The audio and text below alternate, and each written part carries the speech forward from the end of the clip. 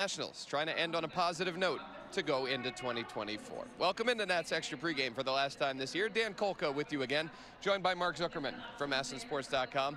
And Mark, as we put the finishing touches on the 2023 campaign, let's look back at the different facets of this Nationals roster, where there have been signs of progress this year and where they can look to improve in 2024. Let's start for the offense. If you're dissecting the Nationals offensively this year, what are the biggest positives in your eyes, and where do things need to get better a year from now? Well, the growth of some of the young key players. C.J. Abrams, so much better at the end of the year than he was beginning of the year. Keibert Ruiz, you know, slumps here and there, but overall big picture a lot to like about. Lane Thomas, obviously a breakthrough year for him. And I think Joey Meneses, I know we don't consider him one of the young guys, but to show how clutch he could be, he's got a chance at 90 RBI if he drives in a couple more today. I think a lot of progress there. Where do they need to improve?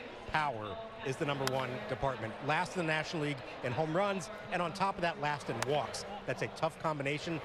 You've heard Mike Rizzo and Davey Martinez both say those are things that need to improve, both from within, guys getting better and developing, but also I think if there's a move to be made, they look outside for somebody who could step into the middle of the lineup and provide some more thump.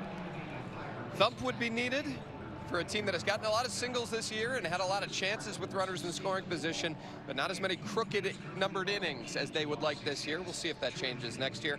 Mark, when you talk about the pitching side of things, I think the fact that the rotation stayed so healthy this year and only needed, 8 starting pitchers the entire season is a huge step in the right direction for this team. As you evaluate the overall starting core relief unit, what are the biggest positive signs in your eyes, and where can things get better? Well, durability for sure. I mean, when you have Josiah and Gray, Mackenzie Gore essentially make it through the whole season healthy. I know Gore had a couple little things, but nothing that major.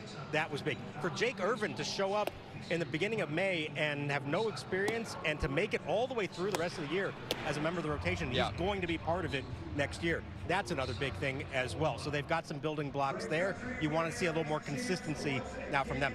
And the bullpen, I know the total numbers don't always look great, but if you think about the games that were really in late, Finnegan, Harvey, Weems down the stretch, and you saw some lefties begin to develop late in the year. I think there's a good foundation there, and with Tanner Rainey now back healthy, that to me may be the area where they need the least improvement going to next year. You could see 5 at least guys from that group coming back and forming the foundation of a good bullpen next year. Yeah, I think very few games this year, now that we think about it, where the Nationals had a lead to the late innings, blew that lead and didn't end up picking a win in that ball game. That's a rarity.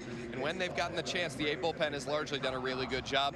Mark, a lot of this year has been spent looking not just at the major league level, but down to the farm and monitoring the progress of all of these big name prospects that the Nationals have accumulated now. As you look forward to 2024 and some of these names that we have been talking about for the last handful of months, who do you think we could see next year, specifically maybe early in next year? Well, there's a lengthy list of guys, and I think it's notable that so many of their top prospects finished the year at AA in Harrisburg together. Now, they aren't all on the exact same timeline. Some of them a little bit more ready than others. I think James Wood and Dylan Cruz stand out as being advanced at the stages of their career. Brady House probably a little bit farther back, and Trey Lipscomb was one of the best developments of the whole year as a guy who could play all over the infield and hit for them, and I think they see a bright future for him.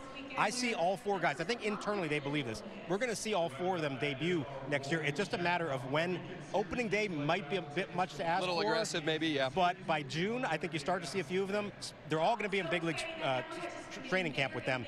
I think that's a big deal to see how they start to meld and match up with big league pitchers they're facing this spring.